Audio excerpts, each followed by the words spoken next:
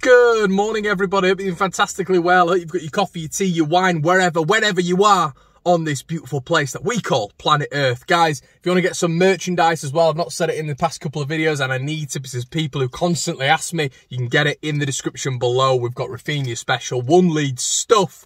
And before the video starts, guys, if you haven't liked, comment and subscribed, what are you doing? 45.5% of you are not subscribed and watch my videos. Criminal! Let's get into it anyway. Noah Lang. Leeds United are interested and apparently are in talks. And as soon as the transfer window opens, things are gonna start moving according to the Daily Mail.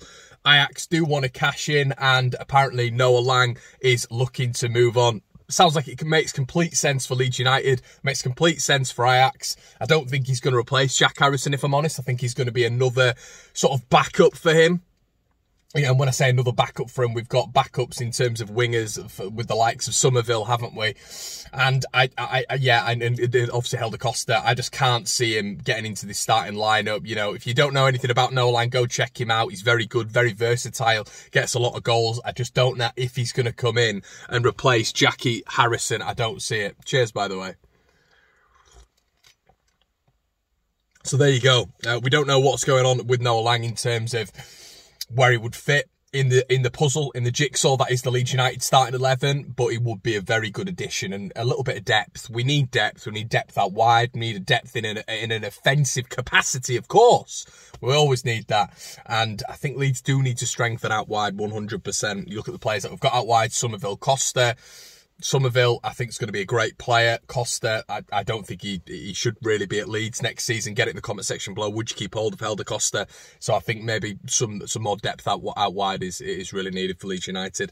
Okay, so we're going to figure out about Calvin Phillips today, if he is indeed going to be in the England squad at 1 PM. So far, we've got Koch, Coops, Click, Alioski, and yesterday, Roberts was in. But the fantastic news was Diego Llorente at centre-back. And guess who wasn't at centre-back? That's right, everybody. Sergio Ramos. Luis Enrique has got Llorente in there. He's got Eric Garcia in there. But he hasn't got Ramos. And that is so funny to see.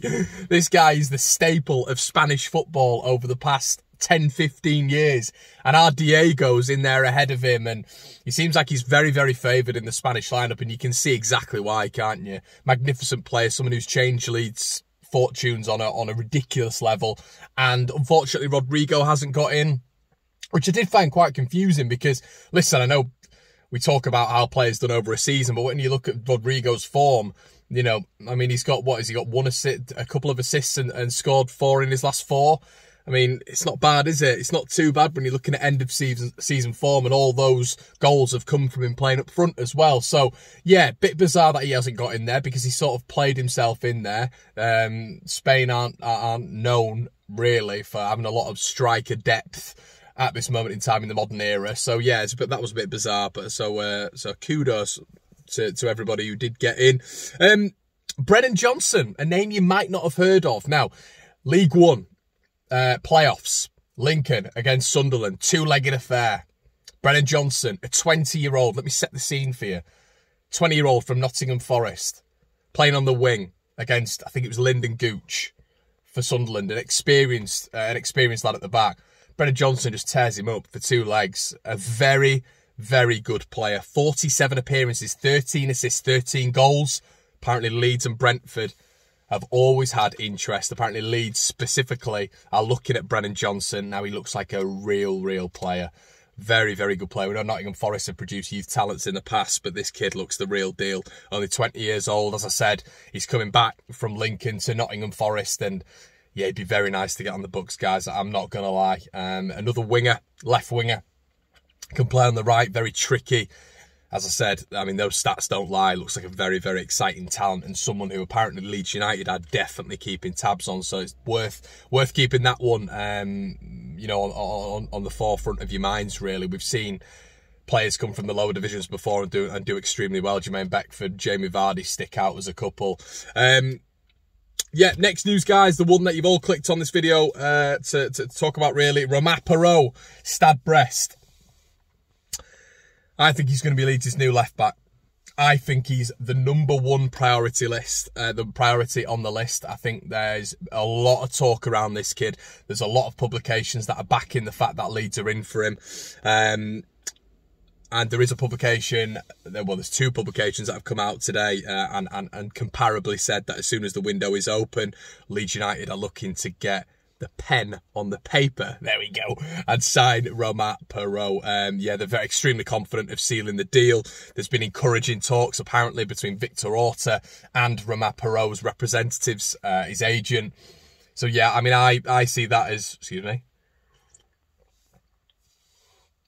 I see that as one we're going to get done. A real world-class left-back, someone who fits our mould. I've done a player profile video on him, guys. If you are a new subscriber, go and check it out. I know the OGs will have seen it, but a real talent, very quick up and down the wings, defensively strong, acts as a left winger really, which we see from Alioski. He has a lot of similarities to Alioski. The difference is, the big differential is it's the step up in quality, I think. And, you know, he has played at the top level in Ligue 1, and I really think, you know, they've got 2 players there who Leeds are reportedly interested in as well, with Rumour Favre. And yeah, I just see Perraud fitting exactly what Bielsa wants as a left back. A good price, a really good price. You know, Stade Brest haven't done well this season, which helps the economic standpoint from a Leeds United point of view.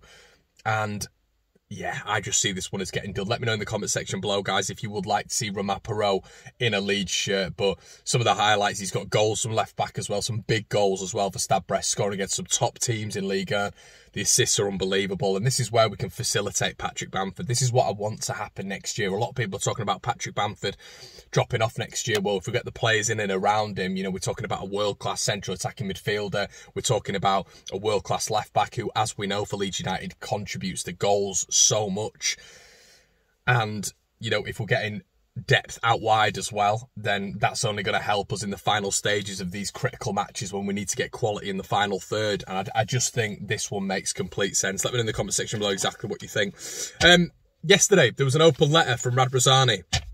And once again, he's teasing Europe. He continues to talk about Europe. And obviously with the Australian Lowy coming on to the board, who's worth 4.2 billion, Leeds really are going to be flirting with it for me these next couple of years. Obviously, it hinges on the transfer window. Don't get me wrong. It massively hinges on what Leeds United are going to do, how we're going to do it, where we're going to do it positionally. And yeah, what Rad's essentially saying, why not have the dream of returning to Europe very soon? So everything's in place for Leeds United now. As I keep saying on these videos, we're on an upward trajectory. We know exactly what we want. We know exactly how to get it, in my opinion. Victor Orta was talking last night about all the staff and behind the scenes and exactly what is going on at Leeds United in terms of support, in terms of that, as I've just said, that family feel. And everything just feels like it's going in the right direction for Leeds United. And someone like this Australian coming in, this billionaire, I mean, why would Leeds bring him in if they weren't looking to make some serious changes and essentially cause some serious damage in the transfer window this summer? I think it's going to be a huge summer for Leeds United, a really big one. And let's be right, guys, we've not seen a full season of our new signings anyway. Llorente, Koch, Rodrigo, Rafinha even. We've not seen a full season. You know, the max has really been 4 or 5 months, and that's where we've seen the turnaround in form. So all positives. Now, I wanted to talk about this as well. Now, this is the top 10 spending of all clubs in the past 10 years. Now, normally what that does is it reflects where the club's position is, really. You know, Manchester City have spent 1.5 billion in the last 10 years. Chelsea have spent 1.2 billion. Man United have spent 1.24 billion. Liverpool have spent 990 million. As you can normally tell, it reflects where they are. You know, the top 4 are the top 4 for a reason. They're money juggernauts, and that's why what you know, Leicester potentially breaking into the top 4, which they didn't in the end, or West Ham breaking into the top 4 is such an unbelievable feat. And you know, this is what's going to have to happen to Leeds. It would be an unbelievable feat for us to get anywhere near that, just because of the actual expenditure of these top clubs and how vast it is. Now, the interesting comparison that I wanted to touch on is, you know, you look at Aston Villa, for example, they're 10th for the highest spend, the highest expenditure over the past 10 years. So they're 10th. So that's, I think it averages to 15.8 million a season for Aston Villa. Obviously, they've been in the top flight longer than Leeds United in the past 16 years. But Leeds are 27th. So as I've just said with Villa, Villa are 10th and they finished 11th. So 10th in expenditure, finished 11th in the table. That reflects, that's a good outcome. Leeds are 27th. And we finished 9th. And I want to end it there, guys, because it just shows what an incredible job our men are doing at the top. What they are doing, how we're building, how we're growing. And I want to leave it there, guys. But what an unbelievable feat it's been for Leeds United. What an incredible season. And I can't wait for this transfer window to start because it's going to pop. It's going to pop. And Leeds United are going to make some serious acquisitions. Guys, if you haven't already, please make sure you like the video.